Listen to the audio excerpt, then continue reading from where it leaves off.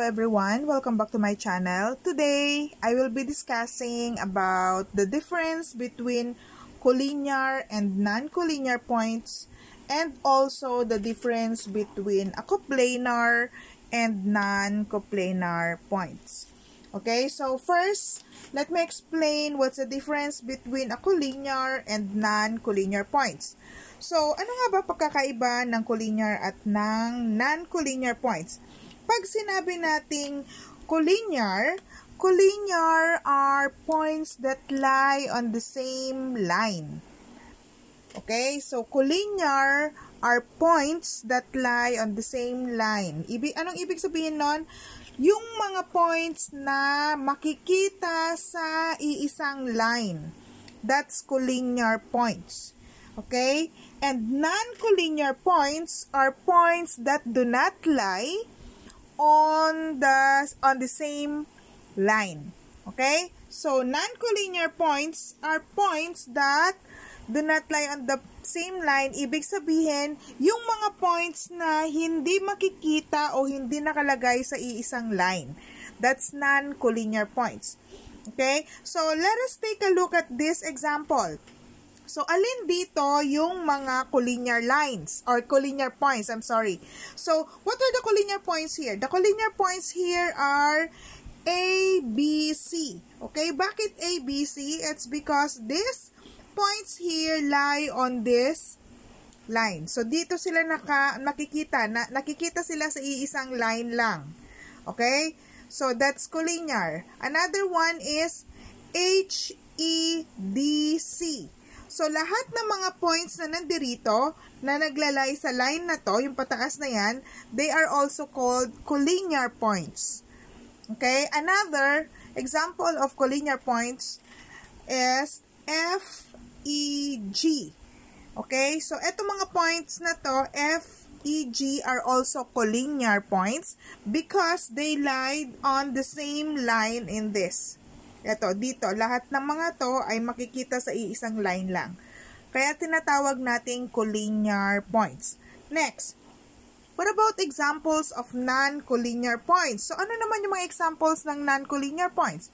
So, yung mga points na kagaya nito, A, B, D, non-collinear points yan. Okay? Another is S, H, E, B is also non-collinear points. Bakit? Kasi, etong dalawang to makikita dito sa iisang line, parehong line, pero yung isang point doon ay nasa kabilang line.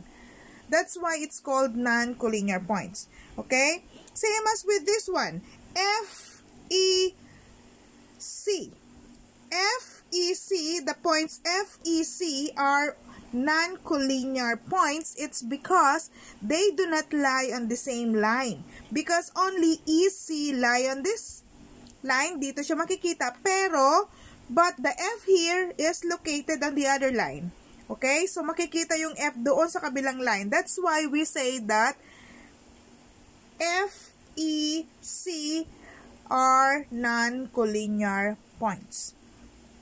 Okay? Another, let's say H, E, G. So, H, E, G, again, H, E nasa line na yan, and G nasa kabilang line. So, since they are not located in the same line, then, therefore, we say that H, E, G are non-collinear points. Okay? So, let's try to write everything. So, ano-ano yung mga collinear points dito? Ang mga collinear points are, what? The A, B, C. What else? The F, E, G.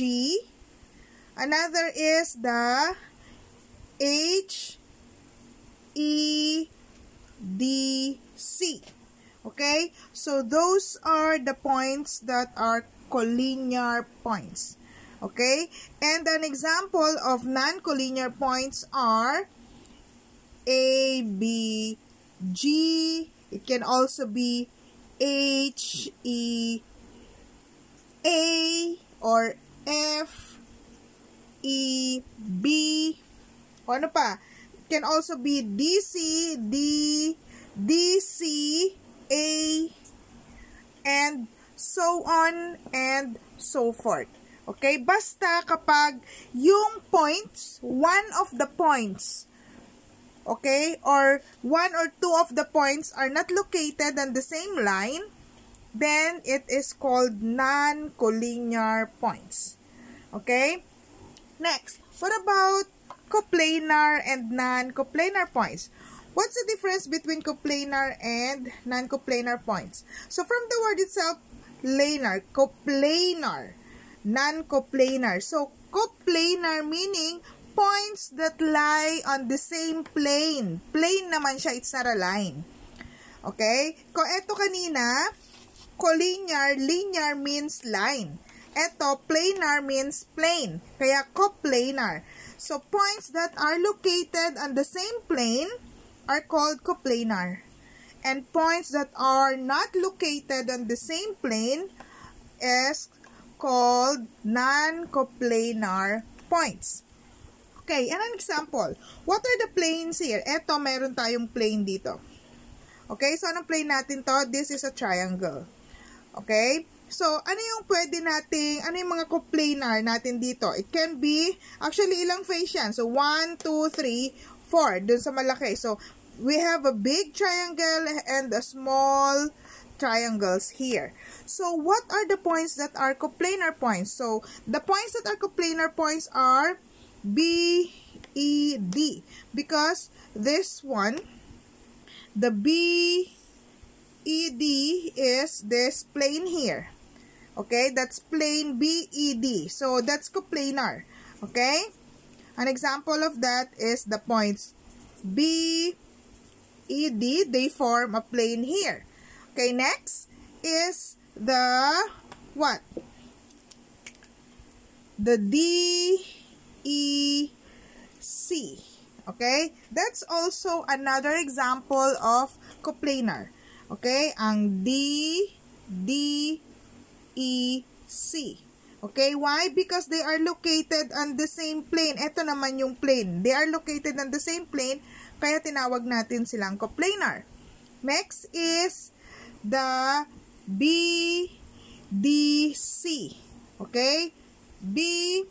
BC is also an example of coplanar kasi they are located on one plane. Etong face na to. Okay? Another is BEC. BEC ay etong big triangle here. This big triangle here, it's called BEC. And it's also a plane. So, this is also an example of coplanar points. Okay, what about non-coplanar points? So, non-coplanar points meaning yung mga points na not located on the same plane. Okay, an example of that. Like for example, we have excuse me, BEA. So, ABE is an example of non-coplanar points because BE here is located on this plane but the A is on the other side. Okay? Next, what about this CDA? So, CDA is also an example of non-coplanar because CD is in this plane but the A is not. Okay? So, outside, hindi sila pareho ng plane na yan. That's why it is called, what? It's called non-coplanar points. Another, what about CEA? Again, CEA is not coplanar. It's a non-coplanar points because the CE here is there but the A is outside. Okay? So, yun ang ibig sabihin natin ng non-coplanar and coplanar points. Okay, another example. Let's say we have this kind of plane. Okay? So, let's say we have this. And the letters, let's put the letters here. Let's say we have the A, B, C, D, E, F, G, H, I. Okay? So, from this one, what are the coplanar points? The coplanar points here are this. Okay? C, G, F, B, A. So, that's the coplanar points. Okay? Another is etong F, H, F, I, C, B is also another coplanar points because it's a plane. Okay? Rectangular. Okay? Another is this F, G, H, I. It's also a coplanar points. And the H, D, C, I is a coplanar points. And E, B, C, B is a coplanar points. Okay, so those are the coplanar points. What about the non-coplanar? Okay, the non-coplanar. What are the non-coplanar? So, anything na outside this. Like, for example, we have G, H, I, B. Pwede yan. G, H, I, B is an example of non-coplanar because GHI is located in this, but the B is outside, which is very far from this plane. Okay? Another one is, let's say we have H, I, C, E. So, H, I, C is located on this plane, but the E is outside. Okay, not on this plane. That's why it's called non-coplanar points. Okay, next, another. Another is, let's say we have A, B, F, H. So, A, B, F is in this plane, but the H is outside. So, it's still a non-coplanar points. So, that's an example of non-coplanar points and coplanar points. Okay? So, don't forget, coplanar points are points located on the same plane. And non-coplanar points are points located not on the same plane. At least one point located not on the same plane. That's non-coplanar points. And collinear and non-collinear points are, when we say collinear points, points na located in one line or the same line. Non-collinear points are points that are not located on the same line. Okay? So, I hope you learned something today. Again, this is Teacher Luis, your mommy tutor. Please like, share, and subscribe to my channel and click the notification bell so that you'll be updated on my upcoming videos. Bye!